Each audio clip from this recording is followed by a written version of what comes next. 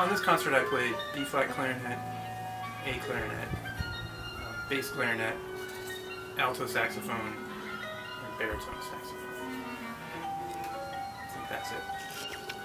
Great. I love playing Wild Up because basically the group is fearless about the types of music it tackles and how it tackles it. And on top of that, there's always an intelligence, especially when it comes to arranging pieces and approaching non-traditional, non-fixed instrument pieces that it just makes it so fun to be a part of making the music and as making the music happen. No, I'll start over.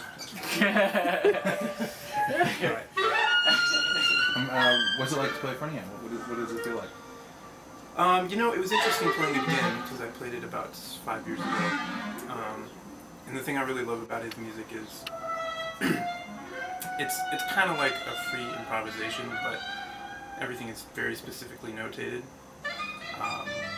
But it has to sound like a free improvisation, which isn't usually that much of a problem for me, but because I do a lot of that outside of this kind of new classical music. But I just love the way that he makes something look so complicated and really beautiful on the page.